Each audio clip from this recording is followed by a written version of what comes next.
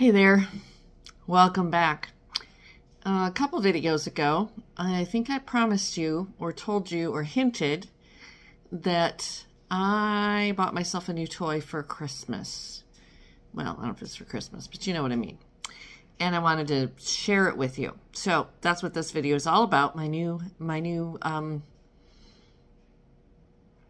fun thing to play with. So I came up with a little idea of something inspired by a couple other videos that I watched of other YouTubers. And so I thought I would show you my new toy today while sharing a fun little Christmas project. And I can't even name all the different YouTubers that have inspired me because you know how it is. You go down a rabbit hole and then YouTube just keeps suggesting other ones and things. It all started with Kate at the Last Homely House. I love her. I just kind of want to grow up and be her. Maybe I'm already halfway there. I'm not sure. I just don't have that wonderful Northern English accent that she has, and all the wonderful talent and gifts and beautiful things she makes. But she was making some Christmas stockings out of Liberty fabrics. And I do not have the access to Liberty fabrics at this time, but I do have access to lots and lots and lots of random hand-dyeds and batiks and velvets and silks and little bits and pieces like this of all of the above. And she did strip piecing, long strips, and stitched and flipped and stitched and flipped on a piece of batting, wadding, if you will, if you're British, and then cut it into a stocking shape and made a lined stocking that was patchworked on one side, and it was really cute. Well, and then someone else, and I believe it was Shannon, that Shannon Makes, I think that's her channel. If I can find these actual videos again, because I probably didn't save them, but if I can find them again, I'll link them in the description below so you can watch what they did. But she is a seamstress, sewist, and circus artist from Canada. I believe she lives in Montreal. Anyway, she made a project bag that was, what's the word I want? Not scrappy, although it was scrappy. Crazy quilted. And I love crazy quilts. Now, she used a different method of crazy quilting than I am going to use and that I typically use. So no shade. The way she did it was really cool, and it worked for her because she was working in airports and traveling and didn't have a sewing machine handy. So I like the way she did, made do with what she had available to her, which was really cool, and it turned out super cute. So I'm going to combine these two ideas from these two makers and a few others that, like I said, I found, and make a crazy quilt Christmas stocking for my mantle. I feel like Nellie here is asking for something more authentic to the era, and crazy quilting is a very Victorian kind of look, and I have a very eclectic look and a kind of a maximalist look about here. And I also have a crazy quilt table throw that my sister made me many years ago. And well, let me go get that and I'll show it to you, because I don't think I've ever shared that with you. I might. Okay, here we are. I'm back, and this is the table throw that she made me many, many years ago. It's like a cotton velveteen, and then the center is crazy patched, crazy quilted, and then lots of little bits of hand embroidery at the seam lines. It's a fun technique, and I've been doing a lot of knitting in the last few months, and I just decided I wanted, if I'm going to sit and in front of the television, in front of my little new electric fireplace, and do handwork, I want to change it up a little bit. And I don't know. I mean, I have a couple weeks till Christmas, so there's a chance that my stocking will get up before Christmas.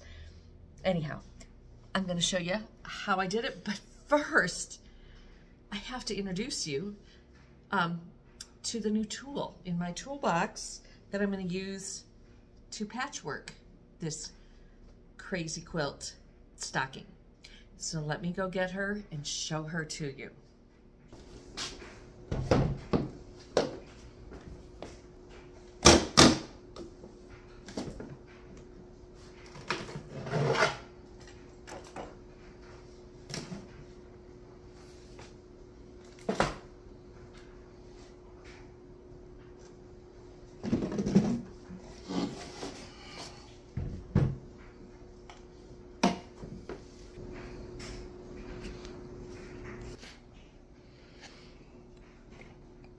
Okay, my quilting and sewing friends, sewing machine friends will probably know already what this is. And I'm going to actually come around the other side and flip her around so she has a little better lighting. It's kind of a gray winter day and I don't have the greatest light. There you go. It's a little better view of her. For you non-sewing machine aficionados and non-quilters, this is what is called a Singer Featherweight. And you saw the cute little box that she comes in, case and everything. And she weighs about 11 pounds. Considerably lighter, about a quarter the weight and size of my big machine. So I can set her up here on my dining table and watch TV at night and have my little fire over there on the other side of the yellow chair. And so if I get a little better lighting in here, but that's another thing, I can bring my hot light in here and I can take her places, and I adore her. She came with the case. As you saw, you can see what excellent condition she's in.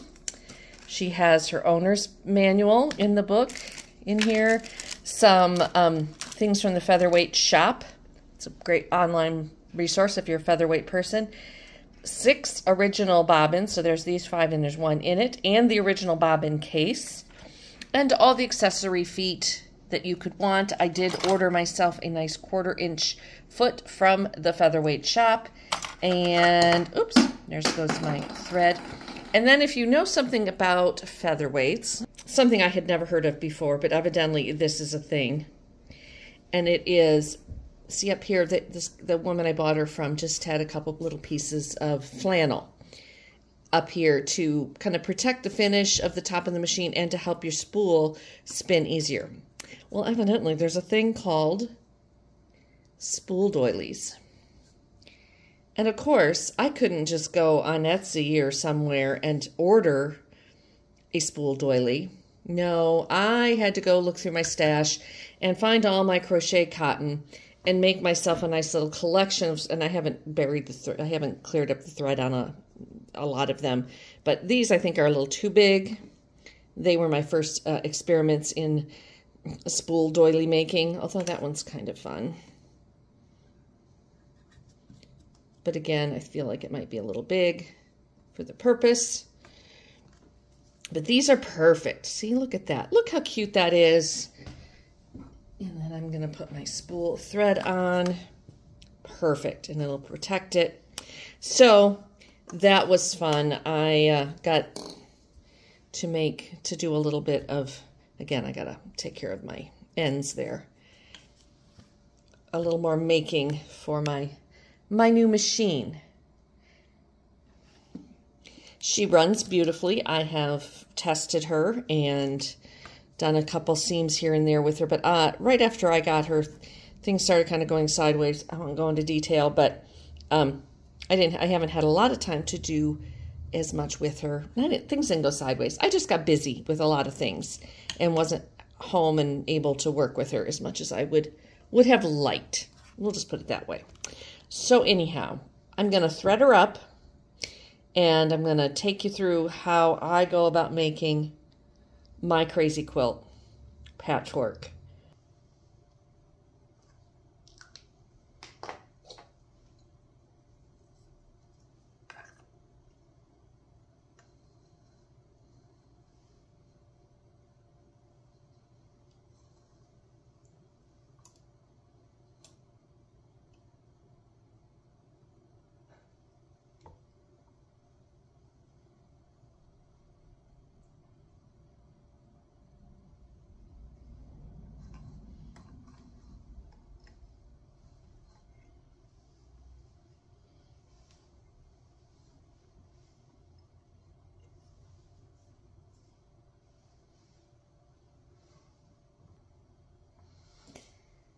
Have I gotten spoiled by automatic needle threaders on my fancy machine? Maybe. But also, the other challenge I have is that these little machines thread right to left rather than front to back like we're used to in our modern machines. And bifocals. That's all I'm going to say. If you're of a certain age and you have progressive lenses, bifocals, you might know what I'm talking about. That if you don't get the lens in just the right place, you might have a problem. Okay, where's my little starter?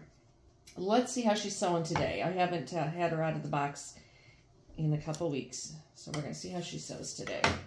Hopefully, she sews like a charm.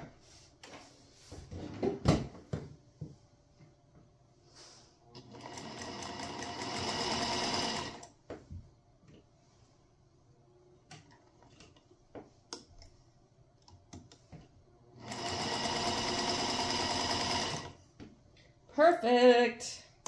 You also notice she is extremely quiet, which I just love. But that is about as perfect of a stitch as you are going to get on any modern machine, on any machine. So that's why the quilters, we love that. So I'm going to scoot her back a little bit and talk to you about this, how we're going to do this.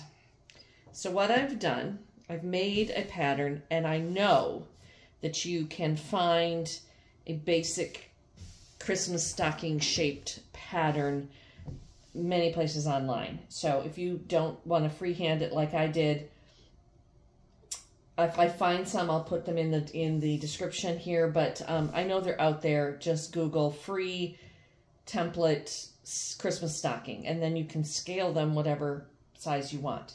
And then I traced it out on just a piece of lightweight cotton batting. You could use polyester batting, whatever you have. You could even use felt or something, but this is what I have.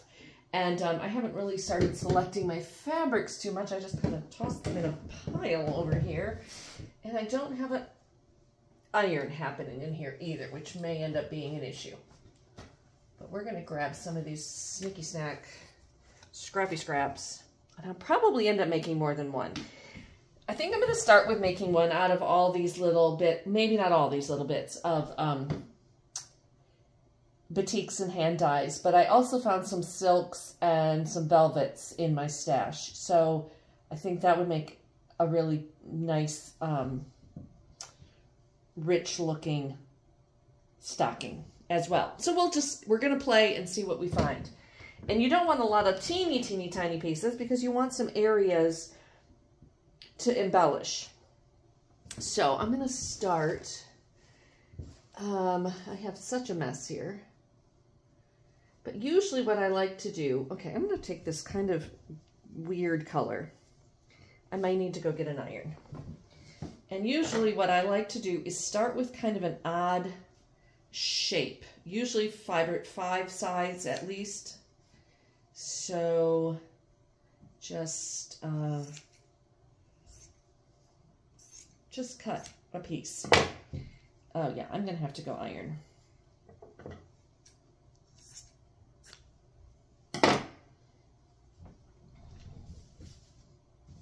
Maybe not. Maybe I can hand press these out. So that's my starting piece. And don't worry if it's like really wonky like this and doesn't have a straight edge, because that's what you're gonna make next. And then you're going to take another piece that can be like a straight edge.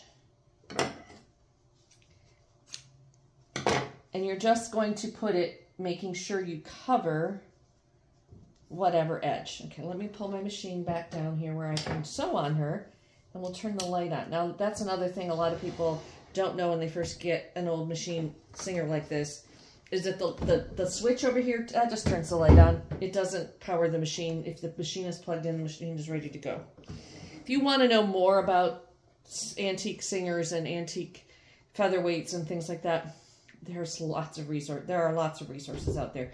I just wanted to share my new one. And you don't have to worry with this technique. You don't have to worry about seam allowances or anything. I'm just going to use the straight edge of this red material as my guide, and I'm going to sew. And I'm going to sew off past the line here that I have drawn on my base fabric, or my base batting. And then you can cut this little overhanging piece off if you want, and it does kind of make it thinner underneath and a little easier to work with if you do. We have cat fights happening, and then you're just going to press that up, okay? And then grab another piece. How about this weird bright green? Cats. Obviously, I cut some leaf shapes out of this bright green. I'm trying to get kind of a straight edge here. Okay. And the beauty of hand-dyed and batiks is there really are no right and wrong sides to the fabric. So that makes it a little easier. So you see here I have this little notch. I want to be sure that that gets covered in my seam allowance because it's on the fabric. So I'm actually happen to just have a little notch on that. Well, no, I want to bring it down here. Not waste fabric. So I'm going to be sure my seam allowance is going to be a little deeper on this one because I want to be sure I cover up. I don't have that hanging open, if that makes sense. So now I did see this tip on the Featherweight YouTube channel that they start with the needle in the fabric. I have never done that with any machine I have ever owned, so that's going to have to be something I'm going to have to get used to if it's something I determined that I have to do. All right. And I'm going to pull this out. And again, if I had a lot of weird overhang, I would deal with it, but I don't. So now I'm just going to flip this like that. And of course, these guys are going to have to go. I just know they are, so I might as well just get rid of them now. And then I'm just going to proceed like that. So you see I have this weird thing here. I can make that, well, I don't even have to cut it to make it more of a straight edge. Let's grab a piece that will fit there. And you kind of want to also see if when you do it this way, when you're going to flip it back over, is it going to cover or leave any weird edges over here? So like if I were to do that, nah, that's going to cover it. So I'm going to kind of go, actually I'm going to use that brown edge. And I'm going to go from here.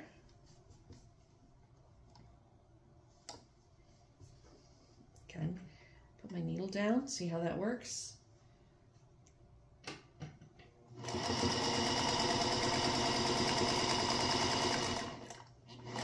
And I'm not going to keep going off here because that's not going to work. You're just kind of building the edges. So now I can cut this green overhang off. And I'm going to, well, we'll flip first. And then I'm going to flip, finger press. But see, in order to fill this space, I'm going to have to either go across here or across here. I'll leave it hanging over here for now. We'll see how we fill that space. Probably what I should have done was fill this space, heel space first, and then put that one on. But you're basically kind of working your way around and just adding on. And I'm just random. I'm not trying to do like Christmas colors necessarily, because again, I just want this to be fun, happy. Nope, that's not a wide enough piece. Colors for jewel tones. I'm not really looking for Christmas as per se. So this one's going to go, it's going to go here, but I got to kind of flip it. Kind of, how far up? It could go all the way up. Can it go up that way? It's barely going to reach that edge if it does that. So we'll do this. Give us another edge. Maybe that. That's what it's going to do. Okay.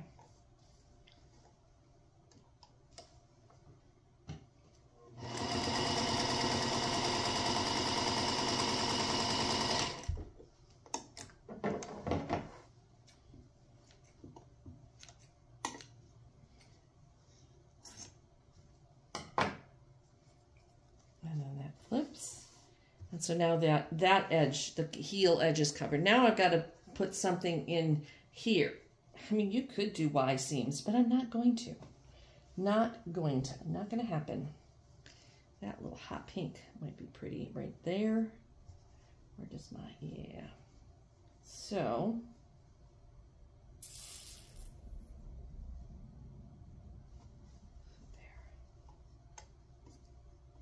there. I'm going to quit talking and just keep adding fabrics and maybe do a little time lapse while I finish filling in the spaces, and you can watch me do that, and then we'll go from there.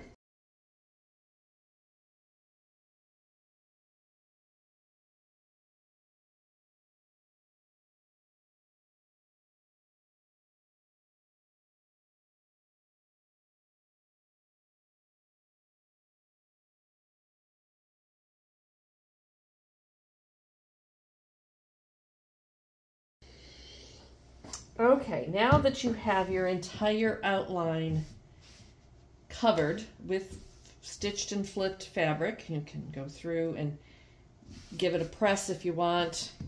I recommend it. I'm just being lazy today. And then I'm going to take my template and lay it back over here. And it doesn't have to match up exactly with what you covered up. You just want to be sure that there's nothing sticking out around, that there is fabric coming around all the sides of your template. And then I'm going to draw a sewing line around here, which I'm going to go get some chalk, and then I'm going to stitch that down. So let me come right back. Hold on. Okay, here we are. A little chalk pencil. I need to go tape that edge that I miscut, or just changed my mind at the last minute, whatever you want to call it. And I have green chalk, so my line might be hard to see on some of these green fabrics. We'll make it work. I could just use an ink pen because it's all going to be in a seam allowance. If I can't see it, I will. Maybe I'll...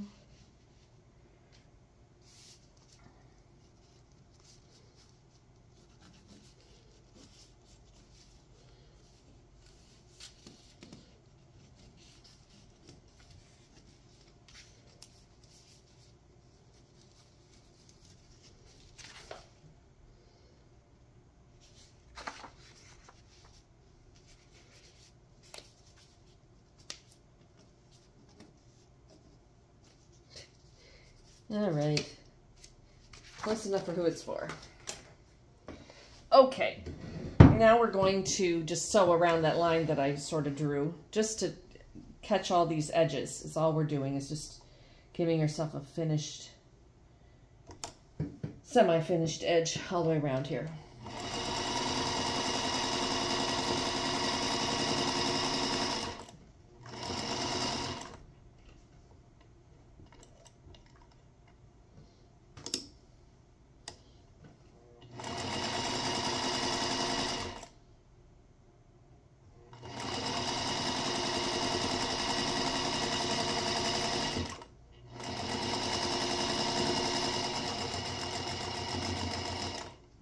See where wherever I drew on the toe. Here we go. I can see it.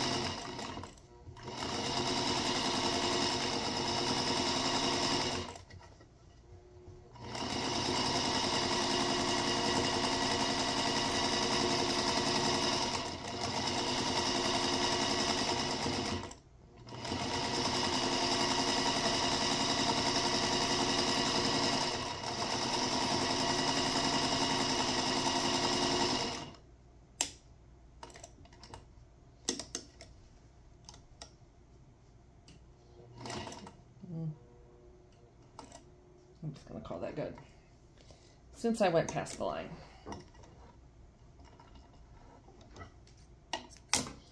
And now all I'm going to do is just trim off my excess all the way around. I'm not going to trim right at the line I stitched, although that will be my stitching line when I put this all together at the end. But I'm just going to leave myself a little extra wiggle room.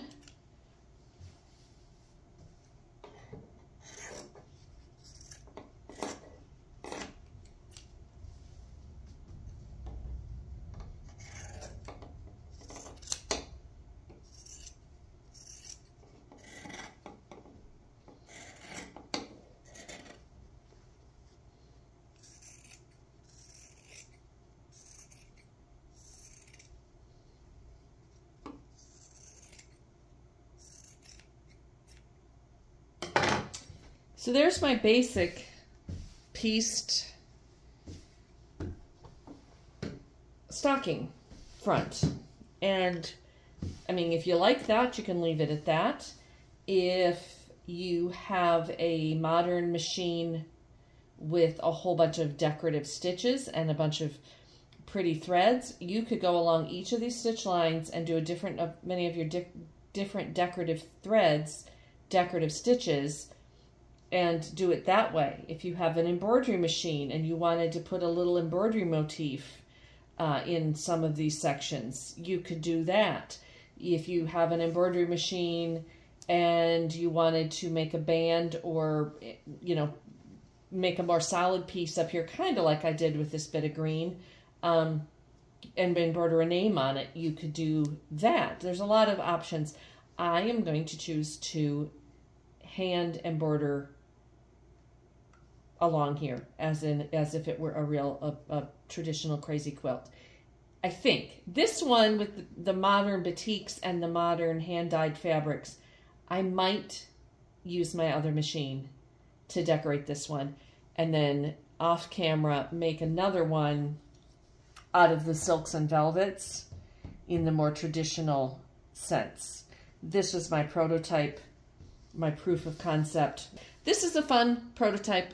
They're fun, bright colors. I think they're gonna look really pretty in my front parlor for Christmas, with my green walls and my purple couch and my jewel tones in there. But I have quite the stack here, as you can see, quite the pile of miscellaneous fabrics. So I think I can make some more stockings. So I think today I'm just going to sit here. I'm going to turn my TV back on and quit recording and watch some Doctor Who and make some more fronts of these stockings. And then I'll have a little selection and I can decide if I want to machine embellish them or if I want to hand embellish them, or a little bit of both. Let's finish up this stocking project. And so, as you can see, I made a few. This is the one I started with, I believe. And then I just kept going and had some different ideas. I had a lot of random strips of batiks and hand-dyeds, so I kind of did this stitch and flip strips where I kind of put them at different angles so that I didn't just have straight lines, and then I did kind of a kantha cloth type hand stitching on that one to give it some, I'm trying to get it where you can maybe see, some texture and interest. And then this one is all cottons and batiks, and I took it over to my, let's see if I can move this camera and get better light. There we go. I took it into the other room on the big machine with all the fancy decorative stitches, put different threads in there, and did all the different seams with all the different decorative stitches from my sewing machine. And that was much quicker than hand stitching all those little seams and a different variety.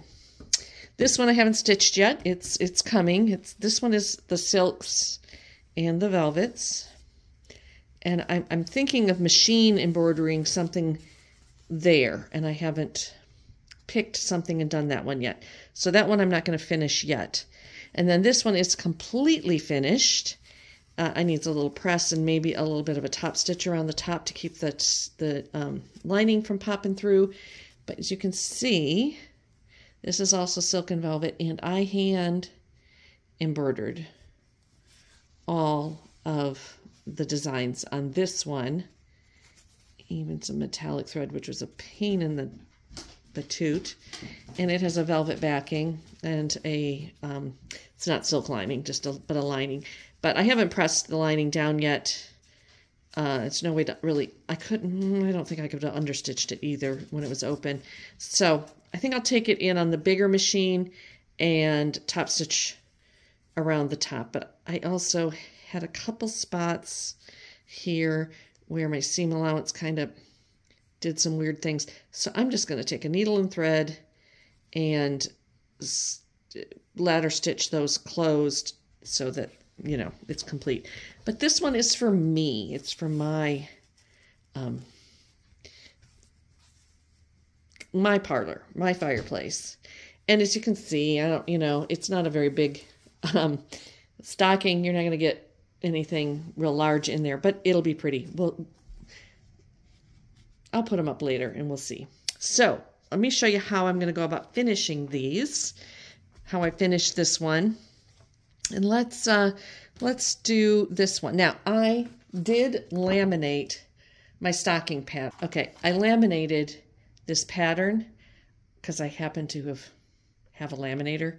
That's a backstory that you don't need to hear, but I didn't buy it. Let's just put it that way. It was acquired. I didn't steal it either.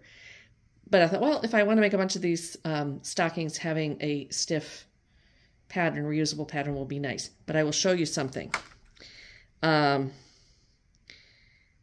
not, now that one I stitched around, here. Well, that one's already been turned. But there's something about the stitching and the trimming and the hand stitching that kind of sometimes makes them be a different size. So rather than using this pattern for cutting my lining and my backing on these, I'm going to just use the stockings themselves. So let's do this one. So I need 2 pieces of lining and 1 piece of backing. I've decided to back and line this one with cotton rather than the velvet and the silky lining, because that was kind of to be quite frank, it was kind of a pain in the butt to sew on the little machine. So I'm going to take this piece of, I don't know why or where this fabric came from, but can you see on camera? I don't know if you can as it catches the light. It has sparkle in it. It's kind of fun, and I've had it forever. And I have too much of it. It's falling off the table. Okay. So what I'm going to do, this is going to be, well, is this? I'm trying to decide if this is going to be my lining or my backing. So I'm going to, that be my backing fabric. And then I'm going to take something to line it with. And I think,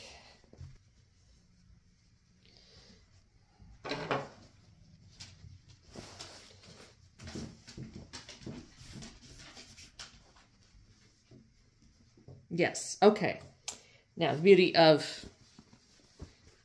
fabrics like this is that there's no right side or wrong side. If you were using a fabric like this one that has a right side and wrong side, I would put them right sides, fold them right sides together.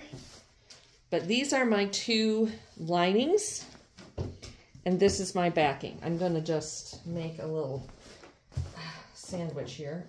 It's not the best working situation. Stack these up. Then I'm going to put, because this is my backing and the right side of my backing, I need to put my stocking right side down on it. And I can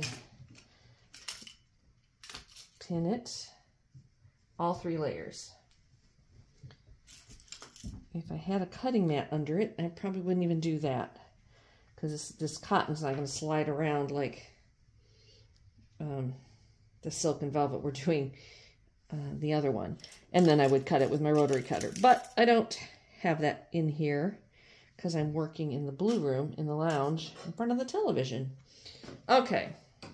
And so then I'm going to cut all 3 layers at once using the actual stocking front as my pattern. That is so much easier and more accurate because, like I said, it didn't necessarily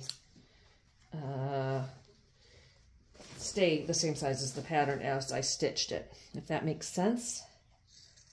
And, well, yeah, whatever. You get the idea.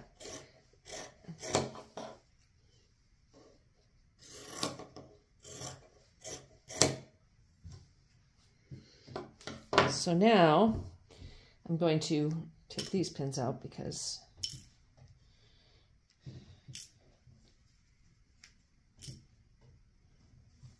so now I have two pieces of lining fabric and a piece of backing fabric and the front. One more thing I need. Some way to hang the stocking. So I made these the other day. They're just, you know, however, 4 times as wide as that, so probably 1.5 inches. What do we got? Is it 1/2 inch? Okay. So probably 2 inches wide piece of fabric, fold in half, fold the edges in, and sew down the side. Simple, simple. And I'm going to make a loop to hang it and stick it here. And then I'm going to take a piece of my lining, right sides together with the backing, toes pointing the same direction. I'm going to pin that little loop in there. These are silk pins. They're a little thin for what I'm doing, but they're, again, what I have in here, and they're working fine. And then I'm going to do the same thing with the front piece.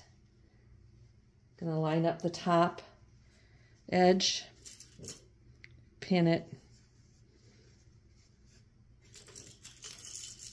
Yeah.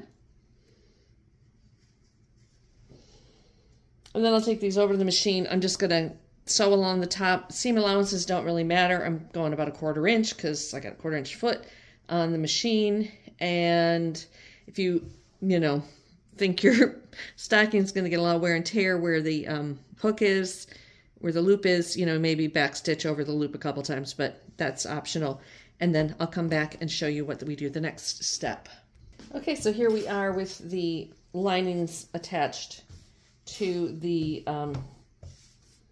back and the front.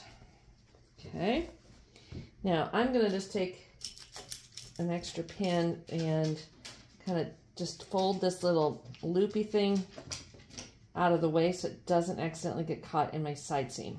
Okay, and now I'm going to put these right sides together and pin around, matching my tops.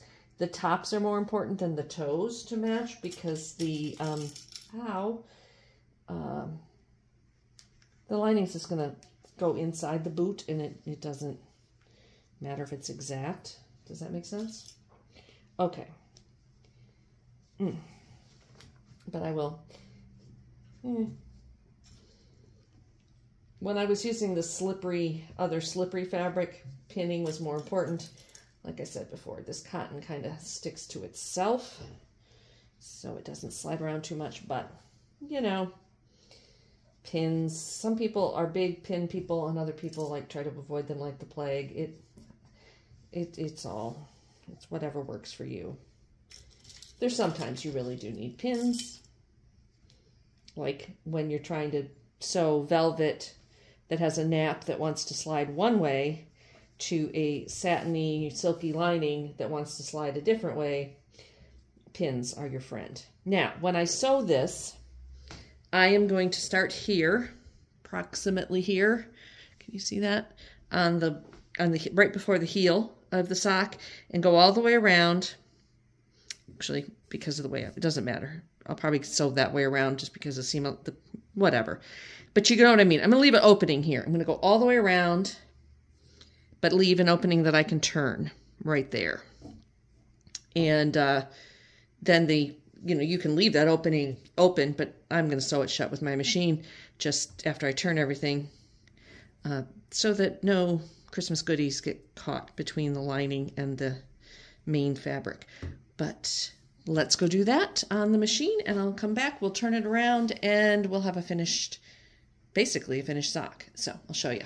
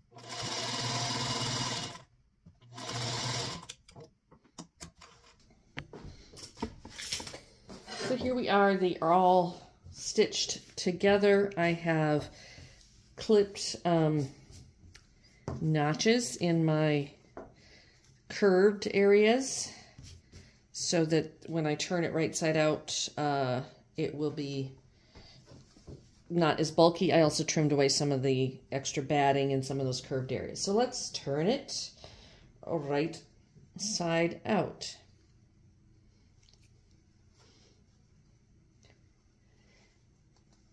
If I can get my opening here. Here we go. Okay. I'm going to just reach in here with my hand. Oops. And grab that pin so I don't stab myself. The one that was holding the little loop out of the way. And I might need to have made this hole a little bit bigger, but and I'm just going to grab the toe. And if I was able to turn the other one right side out with bulkier fabric, I should be able to do this one. All right, we're just going to shove the toe like that a little bit. I can't get my hand. There we go. Okay. Can I share a little pet peeve of mine? I have a number of them, but this is just one when I watch crafting and sewing videos. When people say, I'm going to turn it inside out, no. It was already inside out. The inside was out, and now you're turning it right side out. Again, it's pedantic. It's just me being weird. But I'm wondering, is there anybody out there, anybody else out there that notices little things like that, and it bothers them? Just let me know that I'm not the only. I mean, it's not enough to unsubscribe to somebody or, you know, be really annoyed, but it's just a thing. So I would probably go get like a wooden spoon or my dowel or something and poke down in here to really get these edges, these curves all pushed right side out. And there, now I'm going to sew up this little hole here with my sewing machine. You could be really, really fancy and, you know, ladder stitch it closed so it's a blind closure, but it's going to be inside the stocking. Nobody's going to see it. So just a little straight stitching across along there like at 1/8 of an inch or whatever. And then once you do that, you're going to take this and stick it down inside the stocking.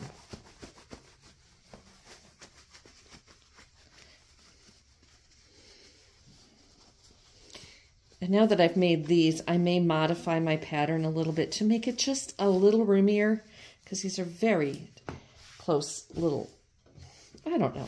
The proportions look nice though. I just feel like that maybe the toe could be a little bit wider.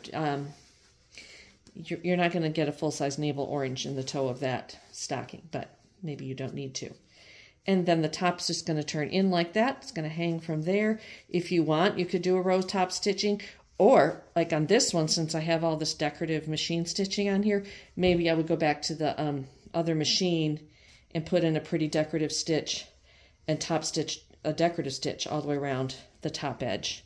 And that would tie everything in and hold that edge in. But with this being cotton and cotton lining and cotton exterior, that really is just holding, if I pressed it, holding very nicely.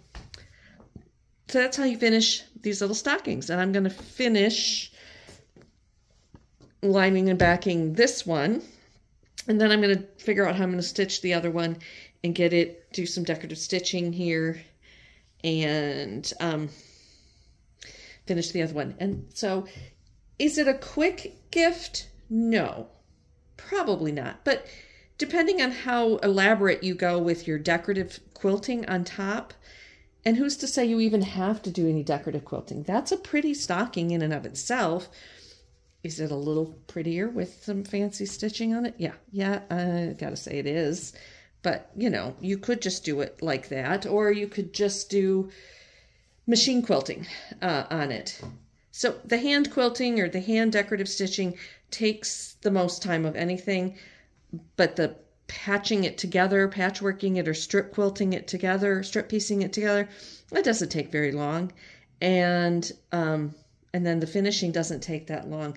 So, you know, if you need a quick-ish gift for somebody, you got a day or two to make a gift, and you're not going to do a lot of embroidery, or you have a lot of time to do a lot of embroidery. I mean, this embroidery took me 2 evenings watching Doctor Who.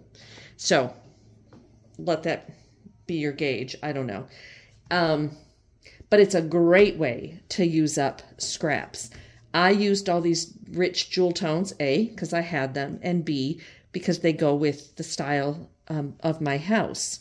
But you could use, I think it would be really cute with a variety of plaids and checks. It would be really a neat way to use up old neckties. Open up the neckties and use the silk from neckties. You would have some really cool prints that way. Whatever, or make these for your gifts for your little, if you're in a quilting group or sewing circle, you know, make some of these for gifts using up your random quilt scraps.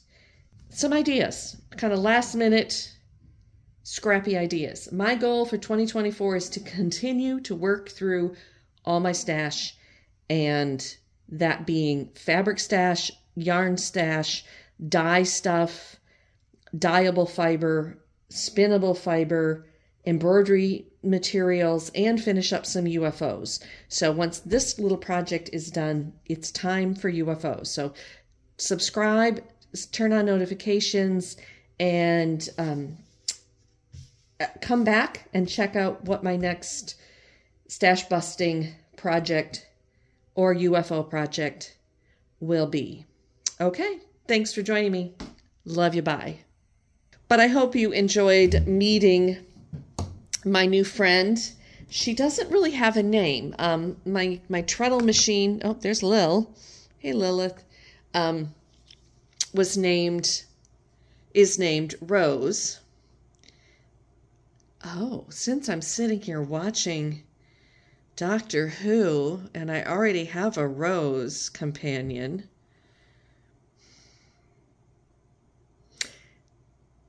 maybe. So I turned the camera around, and please excuse any mess and all messes in the background, because I'm having a thought here. My other machine is named Rose. My big Bernina, she never got a name. I've had her for almost 10 years, and she never got a name. But so here's true nerd confession time. I just started watching Doctor Who, like this week.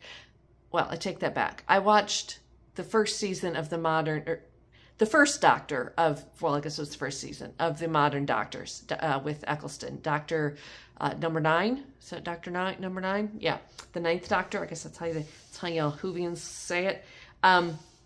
Ages ago, and then I got vetoed in the family on becoming Whovians. We weren't going to watch Doctor Who. Nobody wanted to watch it, and I didn't have time to watch it on my own. So I quit watching it, and but now that I live alone and have all the time to watch the TV is my time to watch TV, I decided, well, when I started hearing about the new Doctor, which is 14, 15, I don't know what we're at here, and that everybody's favorite Doctor, who is one of my, well, not everybody's favorite Doctor, but a lot of people's favorite Doctor, number 10, the 10th Doctor, also happens to be one of my favorite actors in general, and I've watched everything else practically that the man has ever been in.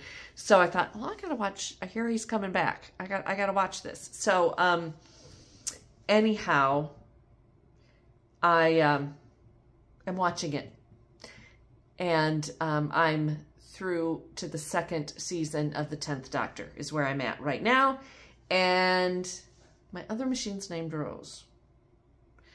I had an Aunt Donna. I just watched the episodes with Martha Jones. I kind of really like her. So maybe my machine's named Martha. So get in the comments, especially any of you Whovians. And you could, don't spoil anything. I know, don't blink. Everybody knows that. Let me know who your favorite companion is. Let me know who your favorite Doctor is. And what you think maybe I should name this machine. And there's really no saying that a sewing machine has to be female. I mean, we're living in a non-binary world, right? So this companion could be a male companion, although she does give off a lot of very feminine energy. But again, just because something is giving off feminine energy doesn't necessarily mean it's female. are we going to have that conversation on my YouTube channel? No, we are not. But it's something's been on my mind lately anyway. But I hope you enjoyed this project before we get too deep of a dive into where my brain has been going lately. And I hope you have, if I don't see you again before the Christmas holidays, if you celebrate Christmas or Yule, and I know we're in Hanukkah right now, so if you are celebrating Hanukkah, Mazel Tov, I don't know if that's not right. Happy Hanukkah. This was fun, and I hope you enjoy my new companion and love her as much as I do. Well, I know you don't love her as much as I do, but I hope you appreciate how much I love her. So for now, I'm going to get back to sewing and hooving, Dr. Hooing, viewing, hue viewing. Is that a thing? It is now. Okay, and breaking up cat fights. But evidently Lilith has decided that this pile of fabric, can you see this, is here for her. Of course, everything in this house is there for her as far as she's concerned, except for the new cat, which, ooh, the cat's out of the bag. But I think y'all know, right? Maybe, maybe not. That'll be an upcoming video whenever you get to meet her. Okay. I have a couple new companions around this house, so... But this is the one I wanted to introduce you to today. Let's get her in the shot. Come on, baby. I can turn that light off. I have not replaced the bulb in here with the new LED bulb yet because I rarely actually use that little light anyway. But, okay. Talk to you later. Bye.